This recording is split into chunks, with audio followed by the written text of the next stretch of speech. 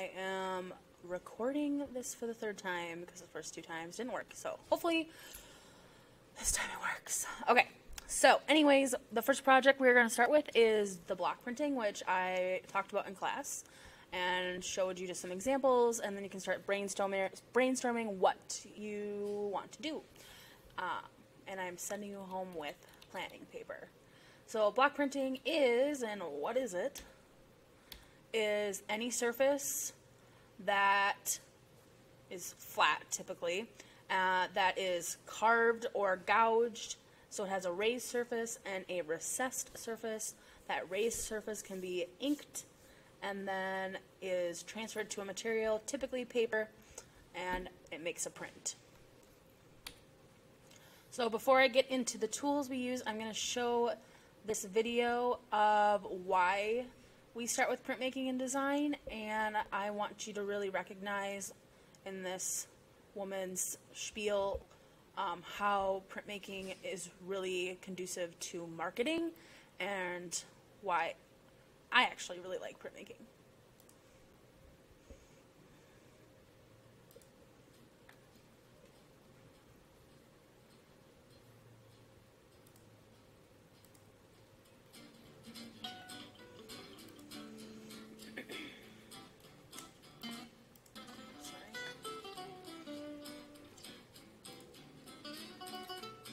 So what is a print, and why did Salvador Dali make prints? Well, we have to go back quite a ways. If we look at the beginning of printmaking, which was pretty much the late 14th century or 1390s to early 15th century, 1420s, 30s,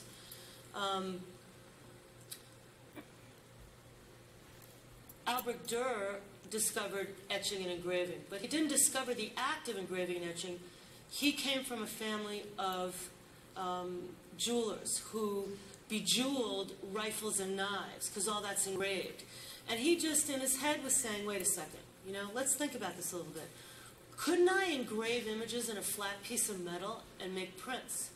So Schongauer was the first one, and Albert Dürer was the second to do that.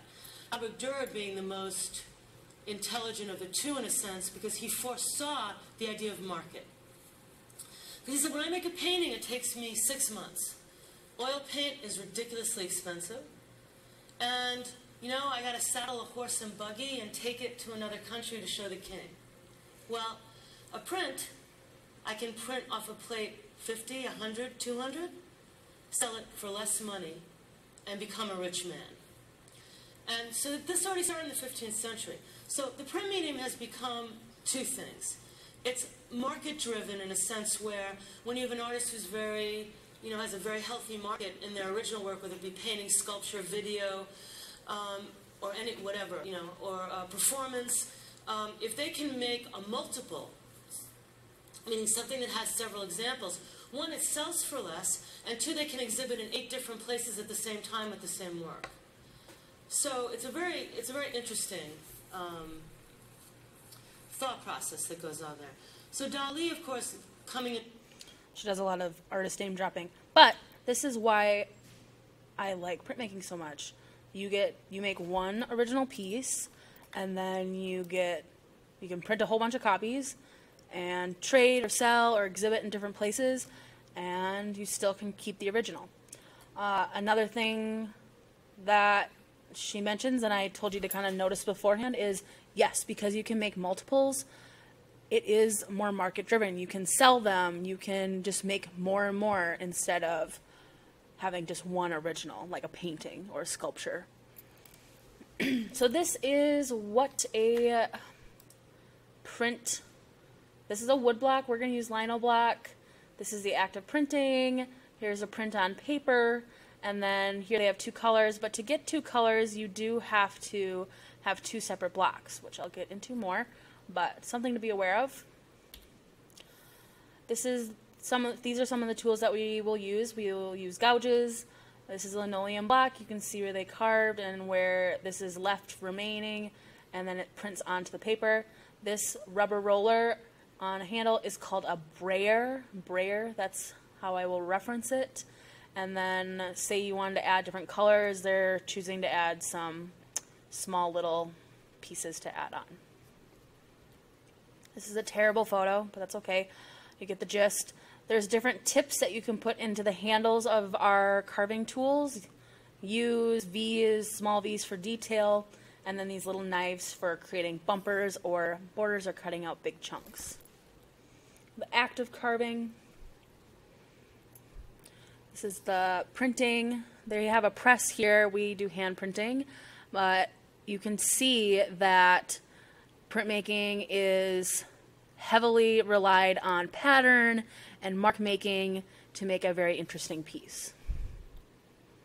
I show this image because, excuse me, unlike drawing with a pencil where you can change your pressure or layer it to create darks to lights and medium tones, with printmaking it's kind of like drawing with a marker. It's either the marker or the surface you're drawing. There's like no really in between. So to create your gray zones or middle tones, you need to either remove half of the material or more or less of the material to create lighter and darker tones. Like this stripes will print darker, where this has more material removed, so it will print lighter, and that is what becomes like your gray tone, which I'll show examples in pieces. Here is something that I like to point out, where we normally, or we typically when we're drawing or painting, you tend to be adding a material to a lighter surface like white paper, and you're adding on the dark tones. With printmaking, it is different, that you are in the reverse. Your hand is carving out and creating the lights, whereas normally or typically our hand is creating dark tones with a pencil. With carving, you are cutting out all the white tones. Can you notice what is different here on this block? Backwards. Everything has to be reversed. I'm not saying that when you design your lino block design that you have to do it backwards. I do have a trick for you to be able to just draw it normal, and then we flip it on the light table in the classroom, and then you transfer it to your lino block. But it is something to remember and consider. If you forget to flip your block design, everything will be backwards. And I have had someone do the United States, a really nice design, and it was backwards because they forgot to flip it. So just some inspiration, some different works. Here's a nice example of, this is block left raw, their carving of the pine cone, and then this nice mark making to create this middle tone. Again, being considerate of the way you carve and the shapes you carve, like this wood texture. Love these contours of her shirt, these little black strips left in to kind of emulate like wrinkles in the shirt, but also balancing it with these light open spaces and the dark solid of her hair, so your eye gets a rest from all this patterning. Like, it is good to plan where your eyes can take a break if you have highly intensive patterning and textures. Again, over here, emulating water with those ripples and the different textures, light bouncing off the grass. How you, like, this reads as like foliage or a bush, but it, like, when you look at these marks, you wouldn't maybe necessarily think of that, but when you stand back, your brain definitely reads this as trees far away, light on the ground. A lot of people have seen this piece, very old print, actually. A lot of people think the Great Wave is a painting. It's actually a print, and when you have a print, each one of these colors is carved on a different block. So this artist had to create and carve a block just for the dark blue, the light blue, and all the different colors are separate runs. Another emphasis of patterning and just being aware of your mark making when you are carving.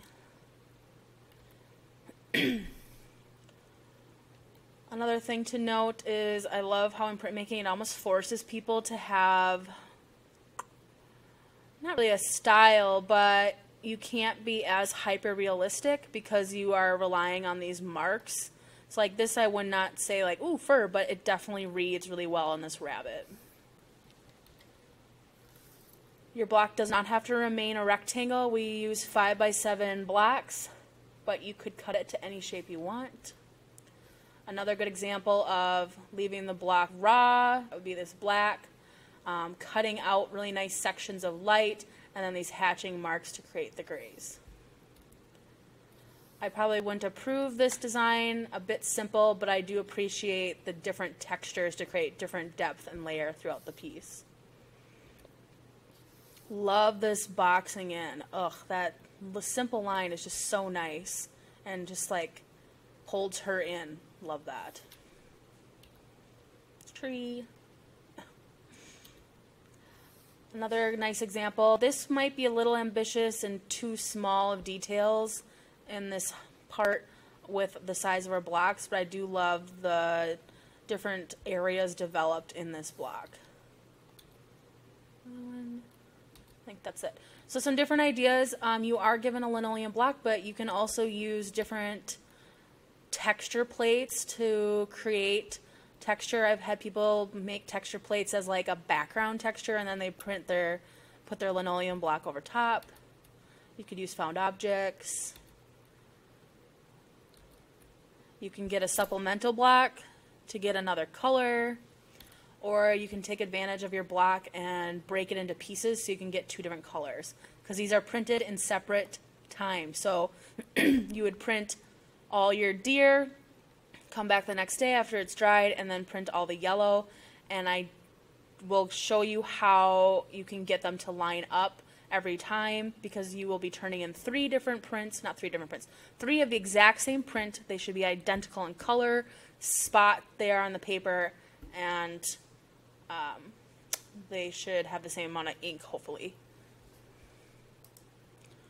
So I'm going to skip this part. We are going to do this the day before.